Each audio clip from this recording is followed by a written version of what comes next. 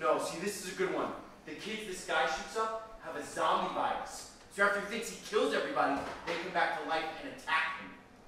Wouldn't he just shoot them again? He tries.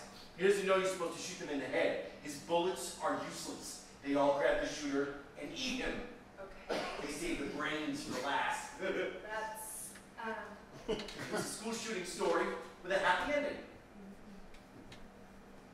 everybody's still dead. No, they're zombies.